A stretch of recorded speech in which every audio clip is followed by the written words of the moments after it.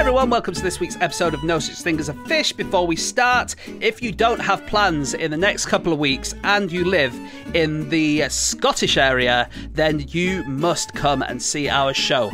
We will be in Inverness, Aberdeen, Edinburgh and Glasgow between the 31st of August and the 4th of September, and you will not regret it. It is such a fun night with all sorts of facts and silliness and just messing around. There'll be a prize for someone on the stage. I can't give you any more details about that, but if you're in Scotland and you'd like to come and see the show, then go to nosuchthingasafish.com/live and the details are there.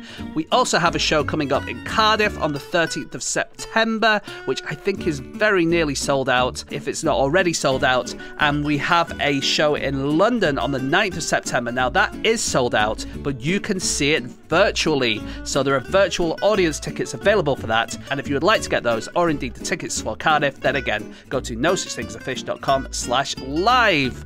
Thank you very much to everyone who's joined Club Fish in the last few weeks. We're having a whole great amount of fun behind that velvet rope with loads of bonus material and ad-free episodes. If you are interested in joining Club Fish, then do go to nosuchthingasafish.com/apple or nosuchthingasafish.com/patreon for more about that.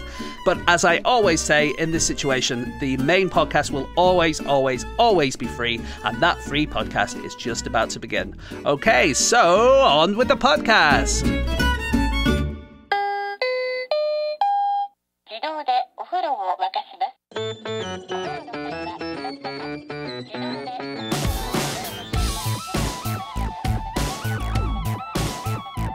Hello and welcome to another episode of No Such Thing as a Fish, a weekly podcast coming to you from the QI offices in Covent Garden. My name is Dan Schreiber. I'm sitting here with James Harkin, Anna Tashinsky, and Andrew Hunter-Murray, and once again we have gathered around the microphones with our 4 favorite facts from the last 7 days, and in no particular order, here we go. Starting with fact number 1, and that is James. Okay, my fact this week is that in the 1930 World Cup semi-final between the USA and Argentina, the American medic accidentally chloroformed himself and had to be carried off.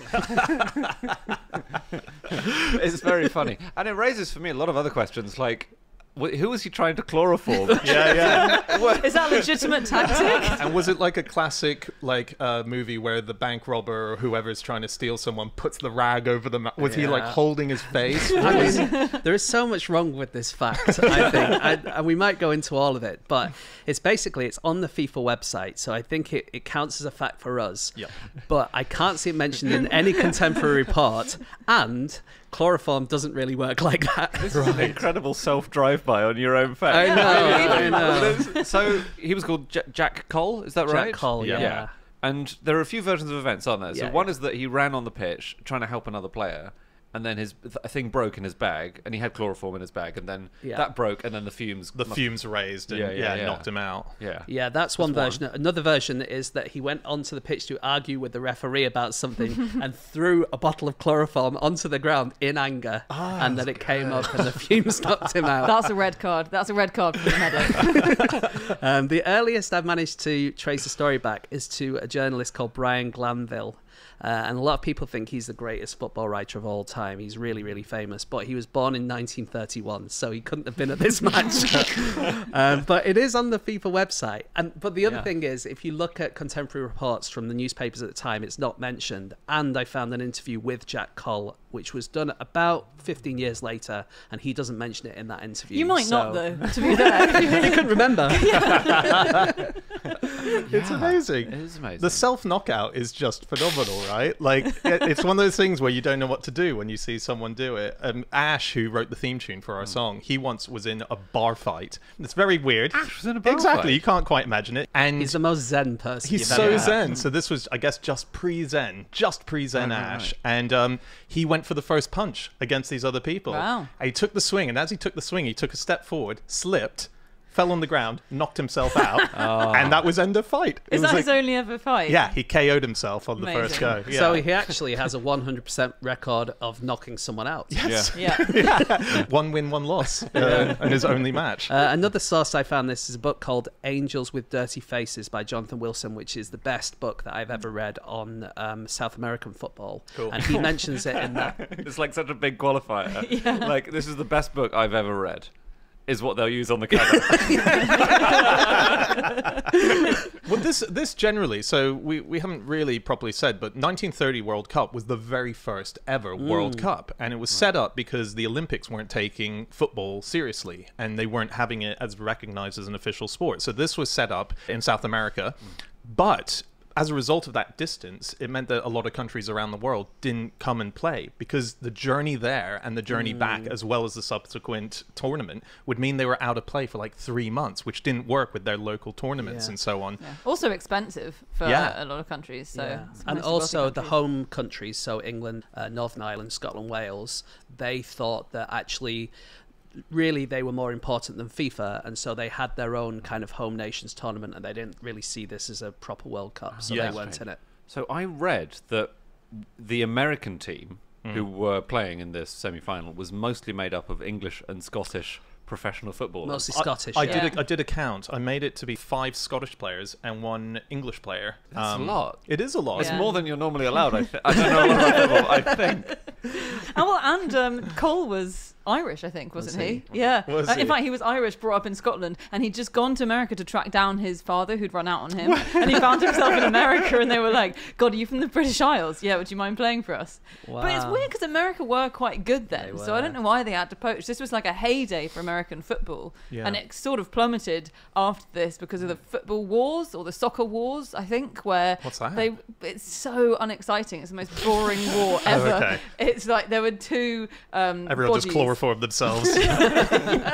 No, there were 2 bodies trying to manage football who were competing with each other. It was like the USFA and the ASL, and they fought so much that everyone was like, well, this is tedious. You're all arguing so much. And the Depression came, which didn't help. So, and the American team, they were known by the French as the shot putters because they were so big. They were like really big, strong players. But they got battered in this game. They lost 6-1 to Argentina.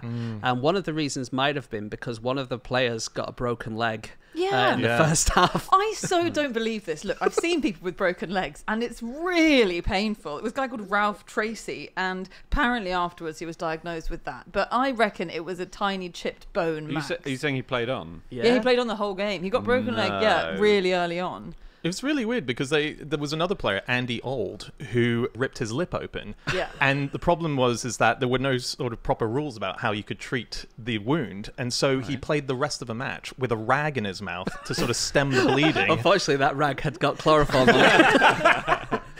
And so basically they were a good team, but they basically got beaten from pillar to post, and in the end, by the second half, they really were just hobbling around, and the Argentinians absolutely battered them. Although quite nice that because it was 6-1 and America scored their goal in the 89th minute, Did I think. they? Yeah.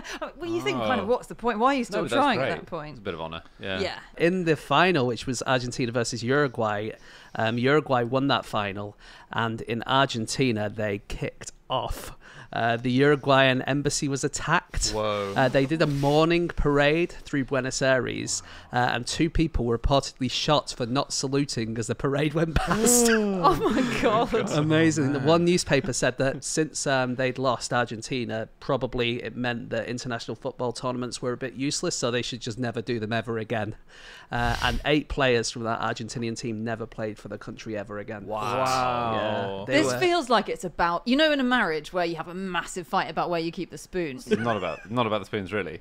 I don't think it's about With the me, spoons. it actually always is about where you keep the spoons. Because I think it's a very clear place where they should be. Yeah. Andy's like to his wife, "You've had an affair." And she's like, "This is about the spoons, isn't it?" "Yes, it's about the spoons." Yeah, there was a ref called John Langanus, and I think it's pronounced long anus. Long Anus.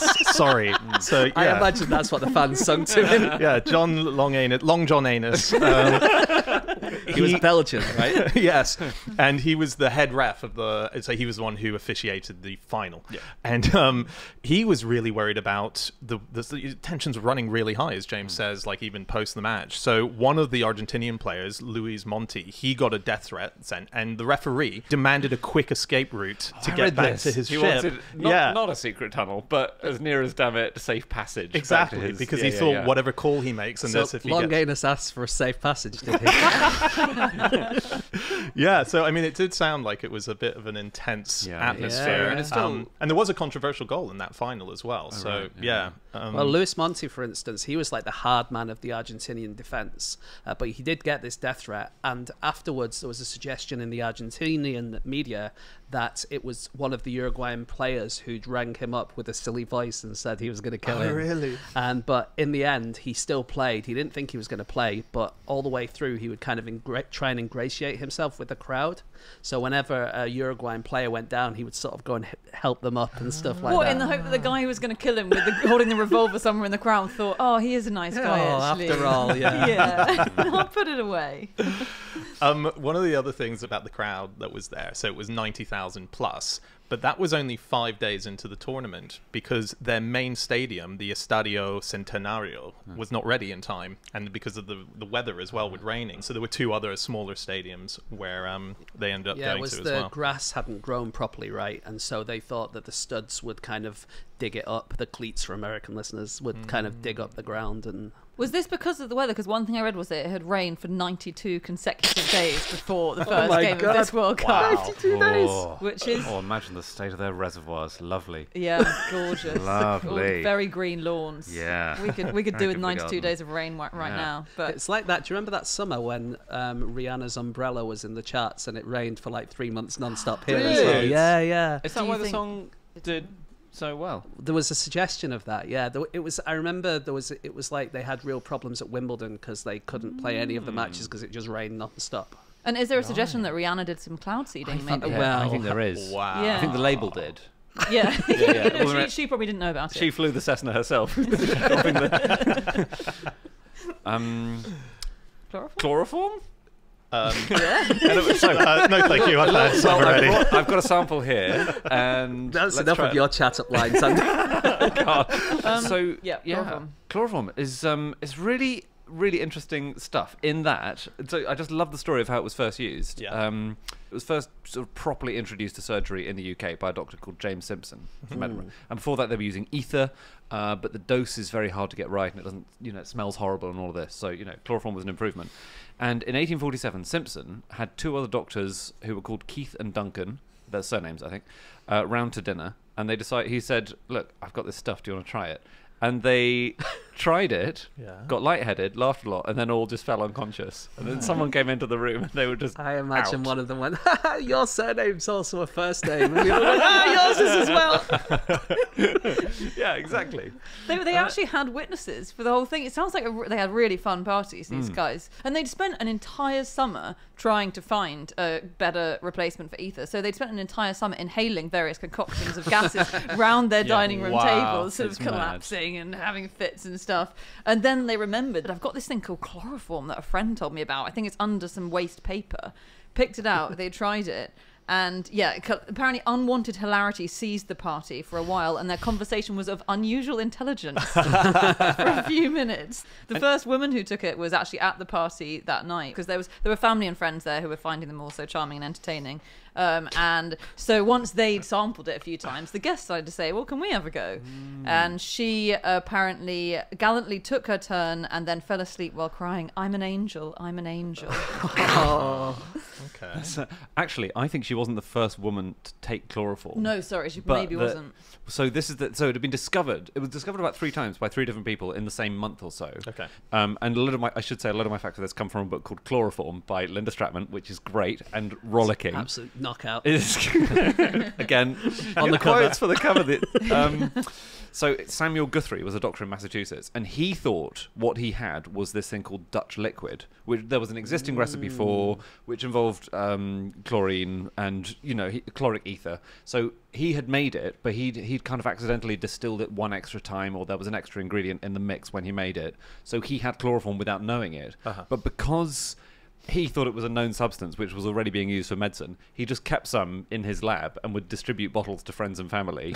And his daughter, who was 8-year-old Cynthia, would often run into the lab, dip her fingers in the liquid, taste it, and that was just a little treat for her. And on one occasion, she took too much of it and she fell over completely asleep. Oh my God. And so she was probably the first person to be knocked out by chloroform. Amazing. Wow, what a claim. Yeah.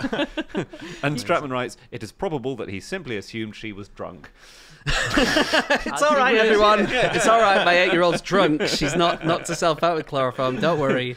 And what do we use it for today? Is it used still to put patients under? Because No. We use it for manufacturing. I think it's used to make Teflon It's and some other sort stuff. of primer ingredient for Teflon, yeah. Right. Yeah.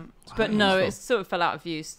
It started falling out of use in the 19th century because people started to question it kills people. Yeah. Also, sometimes. I think it gets a bad press. Like, it kills. They did a massive study and found that it killed 1 in 2,500 of the patients that had been used on in the 19th century, which it's not great, but it's not terrible for 19th century medicine. For 19th century, And then there was another study which found it killed like 4 in 1,000. But I think the 4 in 1,000 one was done in the Civil War when everyone was quite injured anyway. Right. So you're not at your best. Yeah. What a journey it's had, in terms of its repurposed uses. Like, if it was on Who Do You Think You Are, and you were like, your ancestor used to, like, kidnap people, and then you're... Is that something to be proud of? Well, in movies, that's the classic thing. It gets used to fumigate grain. Does it? Yeah, it's fun use God, of it actually feels like you've fallen from grace, from the great glory days of kidnapping and curing people in the Civil War. Settle down, You're got now like a job. farmer. Yeah. Now you're in, like, the cooking industry with Teflon. Yeah, we don't know that anyone was really kind of kidnapped using it, right? Because it's really hard to use. That. We might have said this before, but basically you'd need the exact correct dosage. Otherwise, they would just feel a bit woozy or they would die. Yeah. You'd have to get the exact thing in between. And also, it would take around 5 minutes. It takes minutes. Did it You even can't happen have in your hanky movies, ever. or is that one of those No, misremembered? it does. It happens in a Sherlock Holmes story. Okay. It happens in And- Dickens, I think. Or Wilkie Collins, I think, That's maybe? weird, because Dickens's wife used chloroform to give Yes. birth. So Dickens was well into chloroform, right? Okay. And it's in one of his books, and I can't remember which one it is, unfortunately. know. But it was in one of his books, but he doesn't call it chloroform because whenever the book was set, it was before chloroform had been invented. So he talks about this kind of special thing which knocks someone out really quickly, but he doesn't specifically say it's chloroform. wonder. Because he was so into chloroform, we're pretty sure that's what he meant. That's great. Like you say, it is quite hard to administer. It does have this really dark Goldilocks phase where it works, and then on either side it's a bit useless. But even so, there was this massive spate of crimes reported in the 40s. As soon as it became popular... 1840s. In the 1840s. Oh, yeah. Yeah, the 40s. Sorry. You say the 40s. Sorry. Yeah. I think you assume. When I say the 90s, I'm usually referring to the 1790s. Yeah. Yeah. Right, Your okay. 90s club night. How's it going, then? There's a lot of Baroque music or something. I don't know. A lot of ether. A lot of fun, actually. But yeah, there were things, there were all these stories about, a handkerchief would be waved in the face of someone and they would collapse, or a lot of stories of women coming up behind men and putting a handkerchief to their face. And Women then... chloroforming men. Yes. Blow for equality. I know, score, right? But there was one doctor, actually, who got so annoyed by all these stories by, I think, the 1850s or 60s, because he said, this doesn't make any sense, it takes minutes and minutes for it to work, that he eventually soaked a handkerchief in chloroform and waved it in front of his aunt's face until he was absolutely exhausted of shaking to prove that it couldn't do anything. Really? That's Was he great. proving that to his aunt? Maybe though, I don't know the argument that came before that, where she Something said... to do with spoons. Yeah.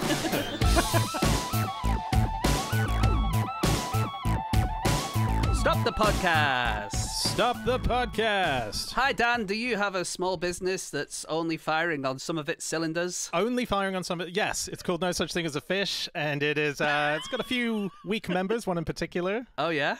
Who's that? wears glasses, has a weird accent. Oh, you. I see. Yeah. I thought we were doing a bit of behind the scenes bitching about Andy or Anna here.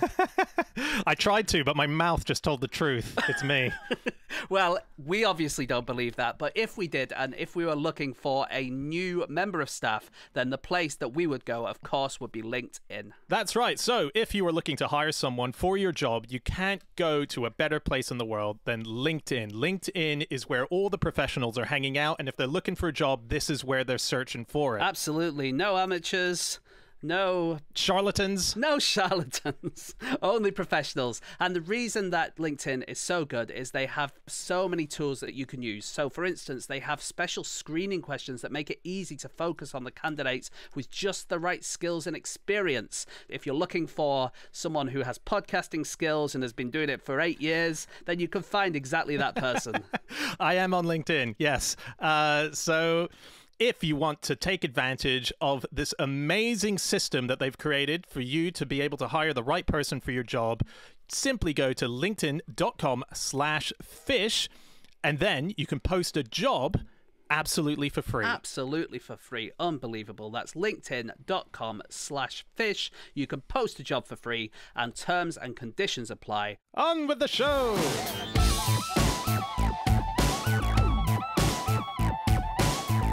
Okay, it is time for fact number 2, and that is Anna. My fact is that there's a group of astronomers called solar wind Sherpas who drag their equipment around the world to watch every single solar eclipse. Wow. I think these guys are so cool.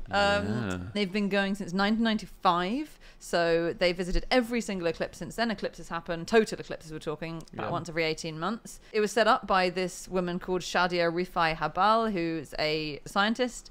And yeah, they take all their equipment and they go and watch eclipses, and they want to see the corona, which is the bit when you see a totality in an eclipse, you've got that little bit of ring of light around it, and that's basically the stuff that the sun is emitting, and it's always too bright. The rest of the sunlight is too bright for us usually to see it. Yeah. It must be hard for them to Google corona these days. It was always a struggle with the beer, but I think the last few years has made it a lot worse. Yeah. And so how long have they been doing this? How long have they been trekking?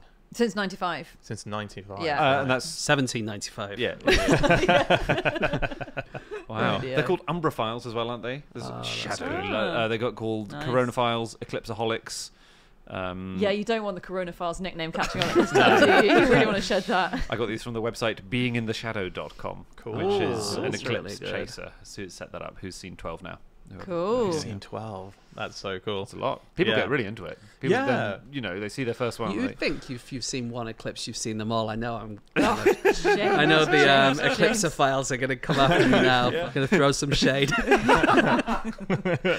But yeah, I would have thought they were all the same. You'd think so, but I guess it's such a unique event even for Well, our obviously solar not if system. they've seen 20 odd of them. No, I guess I mean it's like... a bit like saying your first cocaine high. Once you've done that, you've done it all. Some people do, I guess, keep going back. They do chase them, They get addicted. They really get addicted. They do get say it's a addicted. kind of transformative experience, and they just, they need it again. Yeah, well, Matt Parker, a buddy of ours, who's a friend of the podcast, Steve Mould, who's on last week, they're in a group together. He goes chasing eclipses. Does he? Sometimes on cruises with his wife, because Lucy, his wife, is an actual solar physicist. She looks at coronal mass ejection for her livelihood. And actually, just speaking of them as a couple, there's a thing that gets done with eclipses now. So it's called Bailey's beads, right? And that is an actual phenomena of It's an like eclipse. a corona, but they're just really beads rather than a full circle. Exactly. It's so it looks like So diamonds. when the moon is over the sun. When the you moon get is over these the little- sun, okay. and it's to do with the fact that I believe because the moon obviously has bumps and lumps all over it, it's sort of like when the final bit of the eclipse is covered, a little bit will come through, a bit that's a bit lower, and so they look like little diamonds, and people propose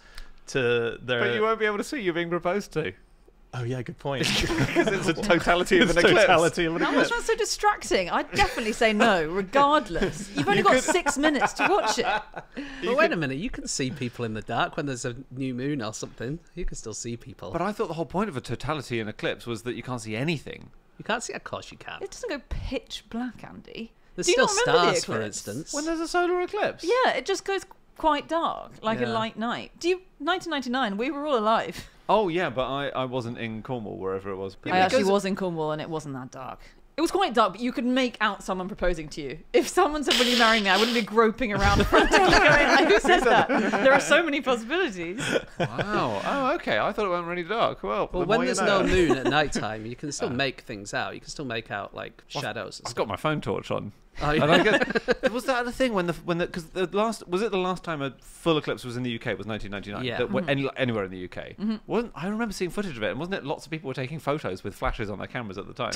It was just incredibly annoying because obviously you're trying to see Yeah, the that would wonder have been annoying. of the Yeah, eclipse. yeah. But, Yeah, you would have been the pain in the ass with a massive torch. I've lost my diamond ring.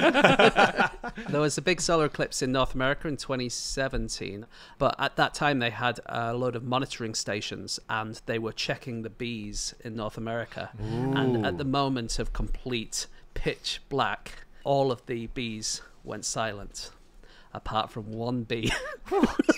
There was one bee who buzzed, No. and they don't know why. They This is can't a work Disney out. film. I know. Fucking Eric. Great. Isn't that so funny? Just one bee amazing. didn't get the memo. Yeah.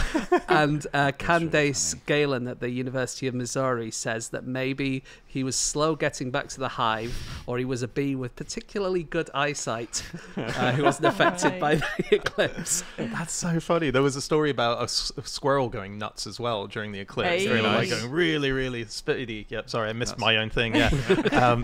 And afterwards they were like, do squirrels go crazy in the eclipse? Or was it just the fact that we only saw one squirrel and we're basing all the knowledge now on that?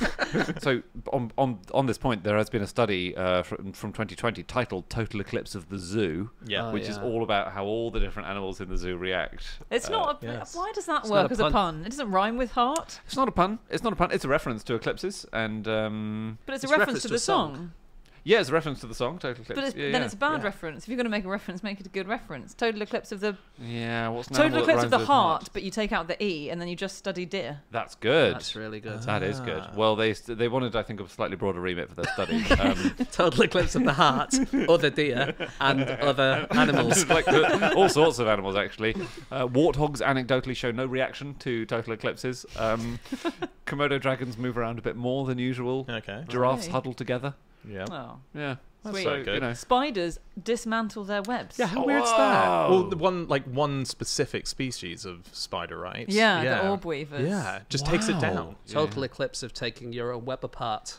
There we go. It's Rhymes. closer. Lovely. Yeah, There you go. much closer. Yeah. Oh dear. There was in August 2017. I think this is the eclipse that you were talking about. Yeah, there was a story went round which it turns out wasn't true, but it got picked up by everyone. We think it's not true. It's not confirmed entirely. Where a bunch of people were hospitalized because their eyeballs were really hurting because they weren't able to get their hands on the proper glasses that you would Right. wear to use to look at the eclipse. No. So instead, they thought they'd put suntan lotion on their eyeballs, and that would help. No, that's The not sto- true. That's the No story, one's and it was that reported by stupid. Forbes, and Snopes tried to get to the bottom of it, and they Yeah. called up all the places. They never heard back from the one lady who was quoted, who was called Trish Patterson, Okay. who gave a quote saying that this had happened, so it's inconclusive. Because people have sunglasses. I mean, that's the thing. But You these would've people thought- didn't have sunglasses, was the point. But I mean, normal sunglasses, not special sunglasses. Because I know you can get special. Are they lined with a particular is it Yeah, chromium they or are. something? But as Andy says, you would have thought before you go to the suntan lotion on the eyeball, you would go for a pair of sunglasses. like an ordinary pair of sunglasses. Yeah, but you might just be out in the beach that day or whatever. You've got your suntan lotion. You haven't got access to glasses. You've forgotten there's a solar eclipse happening. You're gonna. Someone said you could use a Ritz cracker because there's little holes in the Ritz cracker. So if you hold 2 Ritz crackers to your eyes, I don't think that works either. Does No. it? No. Is it ultraviolet? Because it will still let the sunlight onto your retina to burn it. I think you might be able to hold a Ritz cracker and then put a sheet of paper behind it, and then I Yes. reckon you'd see the. Because then the image of the sun appears on the paper, but Yeah. don't put the cracker over your eyes. Well, look, lots to test out when the next solar eclipse happens. I'd never thought of using a Ritz cracker for stuff like that, though. You could spy on people with a Ritz cracker. Or, like, when they have newspapers on a bench in a park as spies. So I'm just holding You up a could Ritz just have- cracker. yeah, hold I it think up in the front of you. idea is that you think someone's reading the newspaper, which is a completely normal thing that someone might do. Yeah. Whereas putting 2 Ritz crackers over your eyes is going to automatically arouse suspicion. You'd have to spend years normalising that as an activity, and there could be a really fun viral ad campaign Ritz crackers did. Like the Ice Bucket Challenge, Yeah, yeah. but with putting Ritz crackers over your eyes. Yes. That Everyone could be a does whole it. thing. Yeah, Get yeah. ritzy, Yeah. and then it's all part of the long game for that bench moment. If anyone from Ritz Crackers is listening, Or MI6. please do get in touch. The most unlikely brand partnership in history, Ritz Crackers and MI6. So another famous eclipse chaser is Cecilia Payne Gaposchkin. In 1919, when she was 19 years old, she went on a solar eclipse expedition to Africa. She later became the first woman to chair a Harvard department, so she's a very famous academic. And she is the person who proved what stars are made of by spectroscopy of the light emitters. So she worked out that it's made of helium and hydrogen, mostly, all the stars, the sun and all stars. But So we only found that out, when did you in say? the early 20th century. Oh, early 20th century. Yeah, so before that they thought it must be made of metal, some kind of, maybe some meteorites are flying into the sun and that metal kind of burns and burns and burns. That's what they thought. Anyway, she worked out that it was made of mostly hydrogen, and she wrote this paper about it. But everyone thought it was obviously bullshit. How on earth could that possibly be true, that the stars are made of hydrogen and helium? And so when she wrote her thesis, at the very end she wrote, "This result is almost certainly not real." What? Because she wanted to protect her career. She thought that if she did this, herself. she didn't back herself, and it would be another 10, 20 years before people realised that that was true. That's terrible. Well, or you're hedging your bets and cheating, guys. You can't say, here's what I definitely think, except I'm maybe just joking. Have you guys heard of Donald Liebenberg? Donald No. Liebenberg. From No. Clemson University in South Carolina, a very well-established umbraphile, eclipsaholic, Okay. call him what you will. Nerd. So he's not seen more eclipses than anyone else. There is a group of people who, as of 2017, had seen 33 each, and they were the front runners, which is a lot. Oh, do you reckon there's going to be like a murder mystery where they all knock each other off so that one person has the That's a most? great idea. Yeah. Or there's another eclipse, but it's in a That's the difficult place, Yeah. and they all stop each other from getting there, and like it's a mad, mad, mad, mad world. Oh, yeah. Yeah. This is great. Yeah. Anyway, Liebenberg, he's... Okay, riddle me this. Yeah. He's not seen the most eclipses in the world. He's only seen 26. Yeah. But he's spent more time in the totality of eclipse than anyone else, even though other people have seen several more than him. Yes. How can it be? Is he a pilot? No, but you're so close to the right. Was he on air a plane? hostess. He's an ass. Yes. No, for the 1973 eclipse, which was on June 30th of that year, there was a group of eclipse experts who got on Concorde. Yes, that's right. And they followed the path of it, and they experienced 74 minutes of total eclipse at 1,000 miles an hour. Crazy. How cool is that? It is cool. Is It also is a sign you've got too much money. Yeah. But it How is could they see cool. where they were going, Andy? Surely. Well, obviously, the plane had a torch on its front, Dan. Planes have headlights, you know. But to me, right, the whole point of an eclipse is it's over in like 6 minutes, right? Yeah. It's Yeah. like it's bright, and then there's 6 minutes of weirdness, Yeah. and then it's bright again. If you're going for 74 minutes, you might as well just fly at night time. Exactly. But I think things might stay weird and get really weird. 79 minutes. You You're going to have to might- replenish the suntan on your on your eyeballs. I was wondering about the glasses. yeah. For people who can The get hold special of them, ones. the special ones, and I found out that there's a company called American Paper Optics who are the main producers of them in America, and their revenue doubles in years of solar eclipses. Wait a minute, what are people buying? You'd think it would more than double. You actually. would. You would think it would be an enormous spike in those years and quite lean in the other years. They make other types of glasses as well. They make 3D glasses, so most of their custom is like, you know, in you go to 3D cinemas, or you sell them in cereal packets, or they're mostly freebies that they hand out, so they get branding deals with companies. But in 2017, for instance, their revenue went from $7 million to $14 million. That's doubling. And that's doubling. That's what doubling is. And they prepared for 2.5 years for the 2017 eclipse. They doubled their staff. And the guy who Well, they could afford to, couldn't they, with all that double revenue they were counting on? It works out perfectly. It's good projection. And the guy who runs the company is a guy called John Jarrett, who seems to be really obsessed with eclipses. He actually got his big glasses break in the cardboard glasses world in 1991 when this astronomer got in touch and said, there's going to be an eclipse, can you make some glasses for me? I hear that you make cardboard glasses. And it ended up being a massive deal, and he sold 1 million glasses to Corona beer in 1991 when the eclipse was in Mexico. Clever. And I think it must be that Corona, because of the Corona and the Corona perfect partnership. Yeah.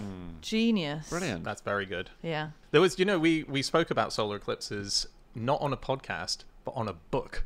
2017, our book of the year. Oh, yeah. We had literally our scripted conversation in there. Oh, yeah. And there's a great fact in there, which is that NASA has two accounts, which is NASA Moon and @NASA Sun. And on the day of the eclipse, NASA Moon blocked NASA Sun on Twitter. Yeah. That's Brilliant.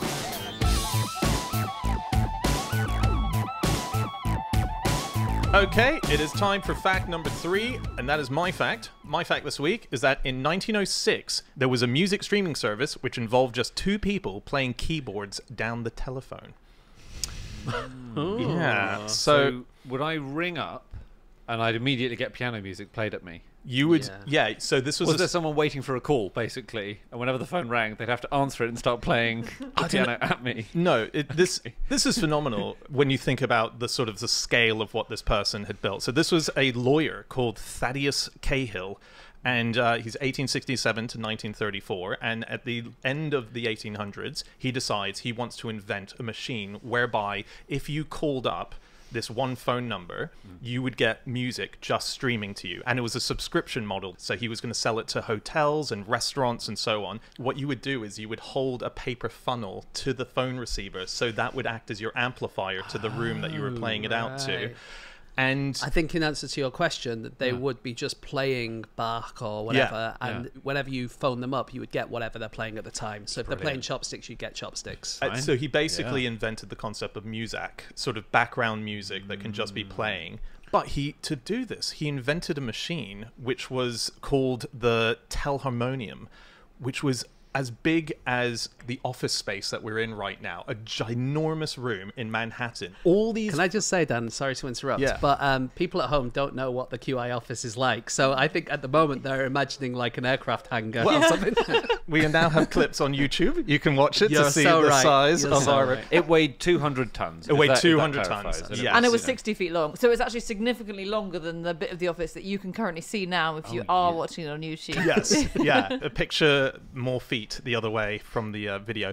They had all these phone lines that would be hanging in front of basically a ginormous gramophone horn, which was the music is what was being pumped through. I mean, it's very complicated to get your head around what this machine was, but effectively what Cahill had invented was the first synthesizer. It was electronic music. I love the way of explaining how complicated all the wires were and stuff. The Republican and Herald newspaper in Pennsylvania in 1907 started off explaining how it works and then said it would be useless to describe the more complex principles of the telharmonium because it would require diagrams and mathematics. I'm with him. It really sounds like one of Dan's relatives. What's the surname of that journalist? So this was in Manhattan, as I say. It was located on Broadway and 39th Street. It took up an entire floor of the building.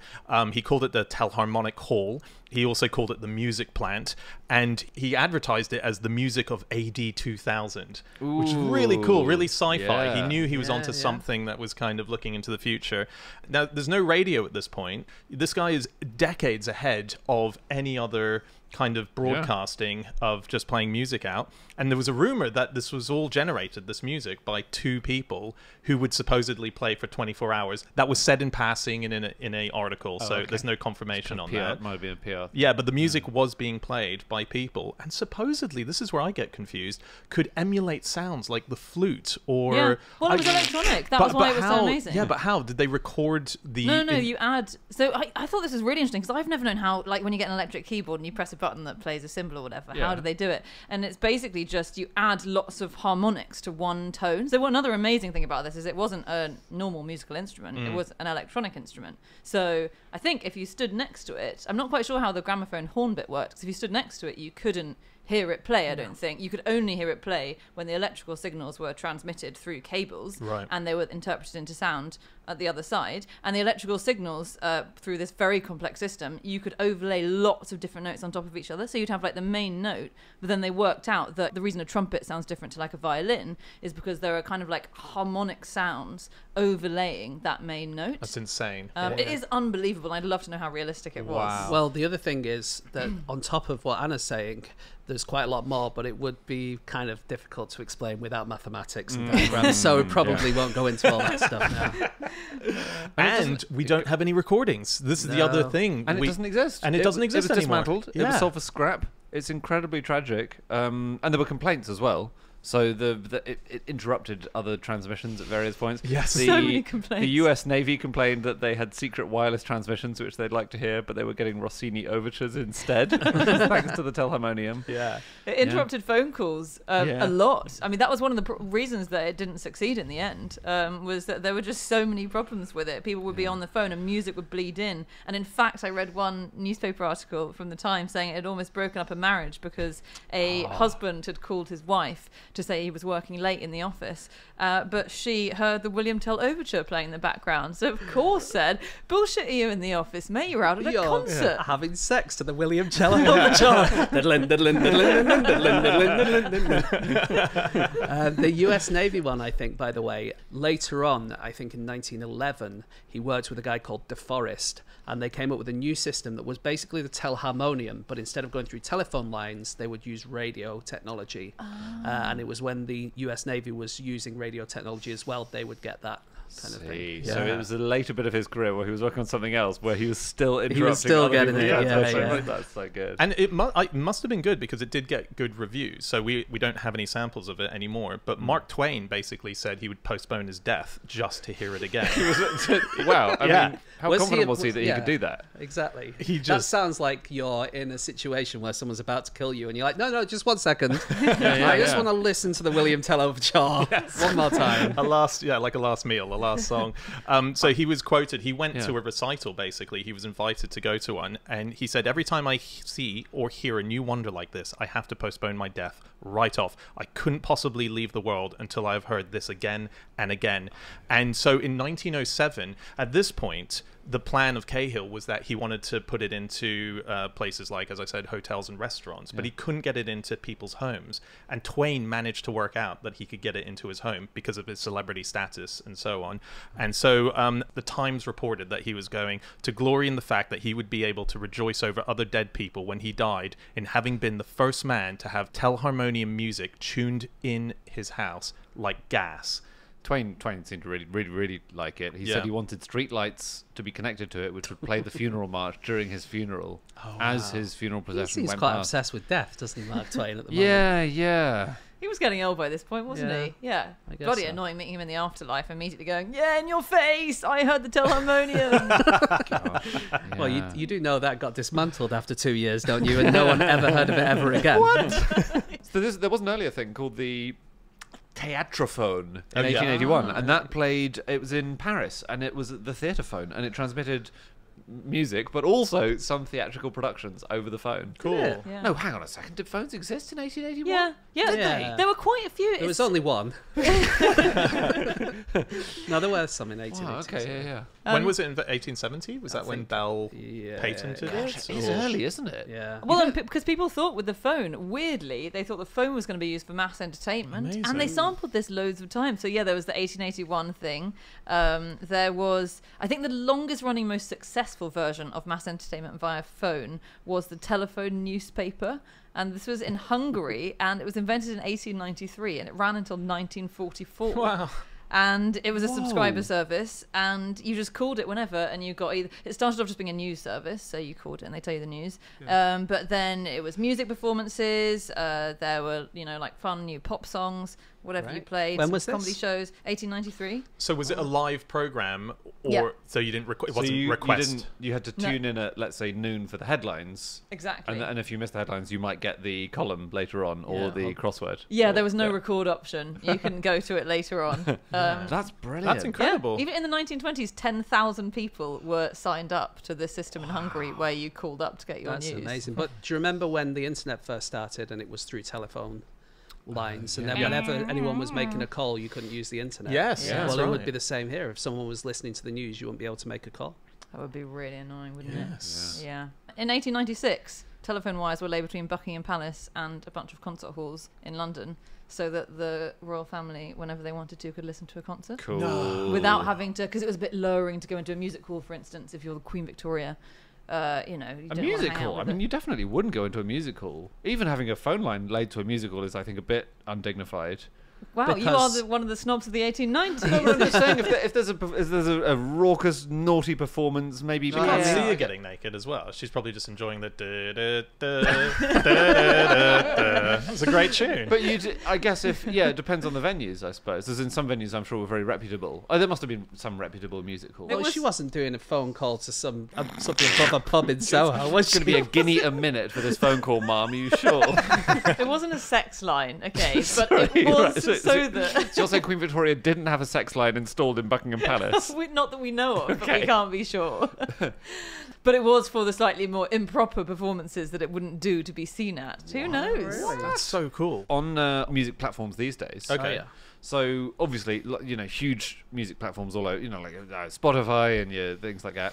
One growing and rapidly growing music platform is Peloton bikes. Oh, yeah. Yeah, like they've got licensing deals, and they've got their own in-house music department specifically to license. Do you mean exercise bikes? The brand Peloton? Yeah, It's yeah, an yeah, exercise yeah. bike, As isn't in, it? as in, Not anyone in the Tour de France. Anyone who's not in the lead, but in the main group. They have to carry a big boom. yeah, there's the yellow headphones, and whoever's in the lead on the Tour de France Yeah, gets yeah. to listen to the music. Oh, Cool. great. Yeah. No, but the Prince, as in the musician Prince, Yeah. dead now. But the Grateful Dead, confusingly, I think a lot of him is still alive, and Beyonce, they've all licensed their music specifically to Peloton for massive amounts of money. Right. Yeah. Because it gets Yeah. used in the exercise classes. Yeah. So this is the forefront of streaming, is exercise bikes, basically. But it's not exclusive tracks, is it? No, you can still get them on Spotify. Yeah, you can, but you can't. So in the early days, I think Peloton was just using a lot of the music in their exercise classes, and obviously they're making money out of these exercise classes, and I think it was the big old fuss about it. Well, that's a big... I mean, I think we've said that Guitar Hero, with certain Yeah. bands like Aerosmith, were making more money from the licensing deal that they Exactly. did for that than they would make on Yeah. their records. Yeah, that's a big industry now. Would you want to... I don't know much Grateful Dead. I know a bit of Prince, and it's weird, and I don't know if I'd want to cycle to it. Beyonce can totally see the cycling... It's very. I think she's really the queen of Peloton. Yeah. You can get Beyonce themed classes Really? specifically to do on your bike. Right. Yeah. And Nice. riding a bike, of course, gives you an amazing arse, which is what she already has. So What a that's good something point. to strive for while you're riding. Yeah. I just see that from someone who cycles a lot, by the way. Anna, you basically cycle every day, and you're like, you know what? People who cycle, amazing ass. My God, that is rock hard. I'm sitting on two boulders right now.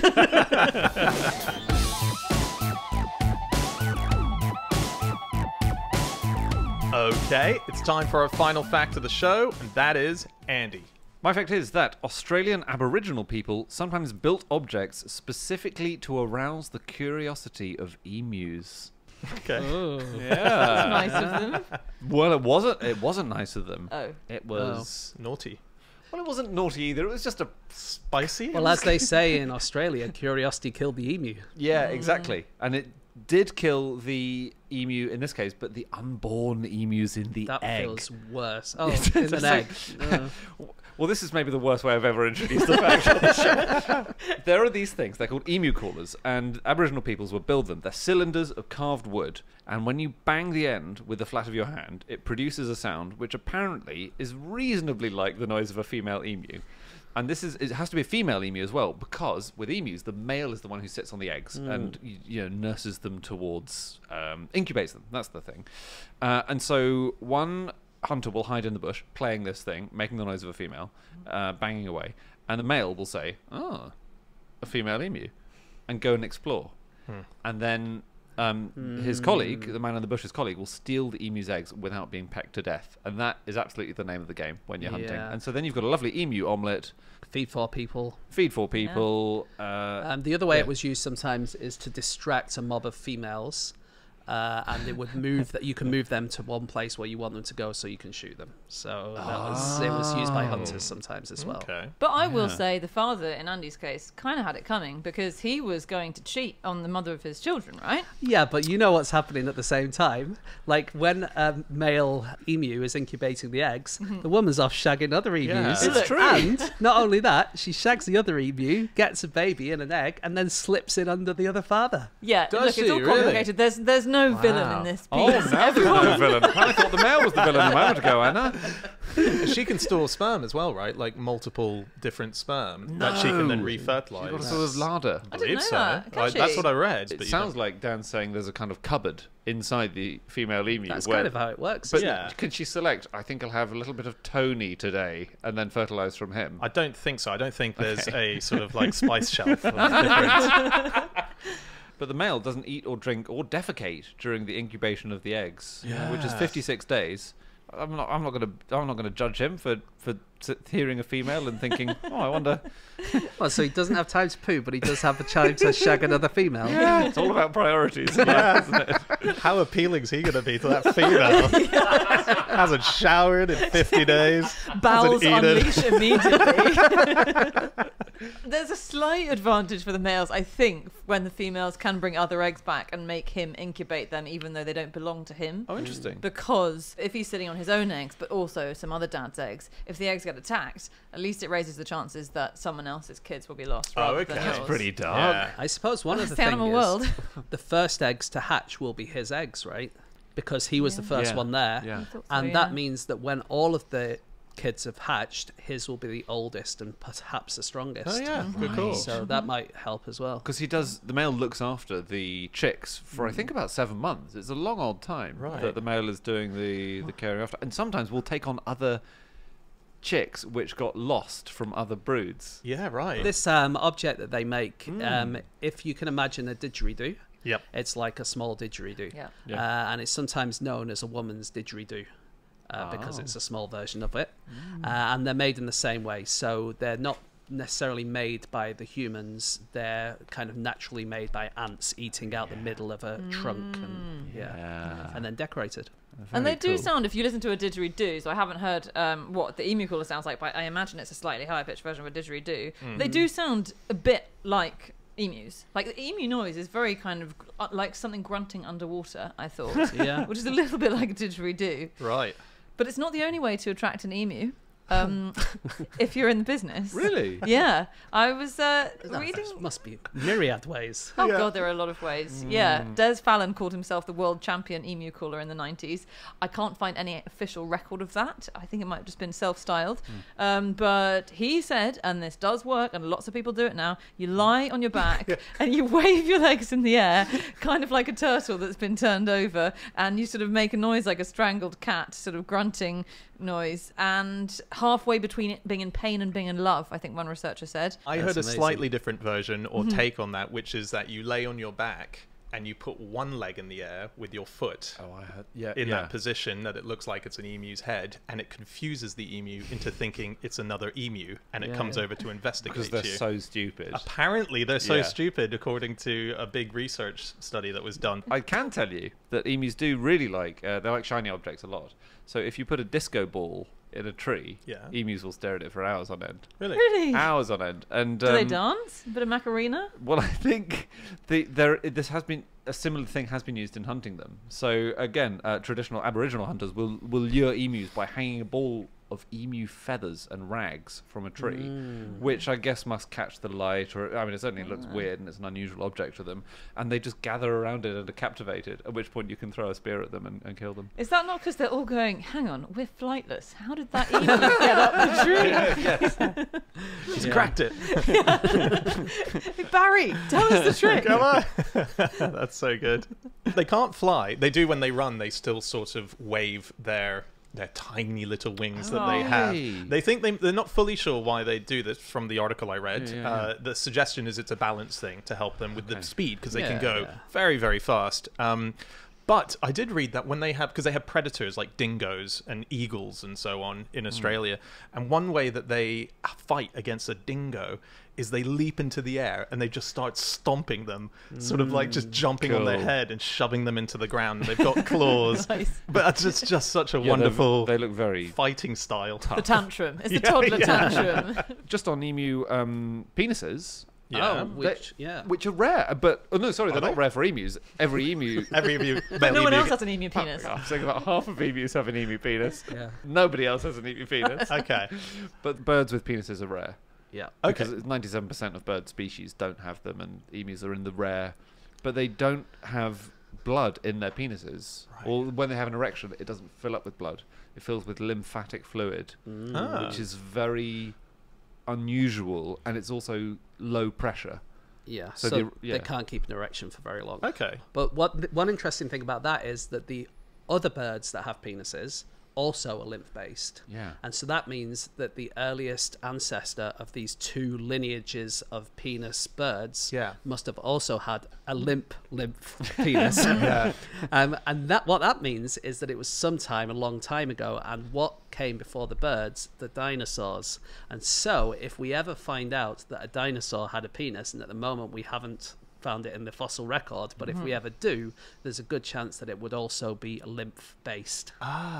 Interesting. Wow. Yeah. I saw a picture of an incredible penis the other day, and it was sent to me by John Blashford Snell, the explorer.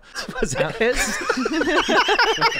You really should probably block him. His OnlyFans account is really, really cool. This is a great explorer. He's a friend of the podcast, and he showed me a picture of a bat that he'd caught out. I think it was in the Amazon somewhere. Ginormous. Like, it looked like it was as tall as us, Really? basically. Did he catch it by the penis? He might as well have, because this bat was hung like unlike anything I've seen. It was like a human penis on a bat. It was insane. Really? I'll show you the photo later. It's truly extraordinary. I'm all right, actually. Are you? Okay, Yeah. Andy, I'll give it to you. Thank you. I wonder, because they hang upside down a lot. I'm just trying to think It of... would just keep bashing them in the face Yeah. whenever it was windy. wind chimes. Did you guys read the emu story from earlier this year? No. It was only a month ago, I think. It was Malmesbury in Wiltshire. Where I used to live.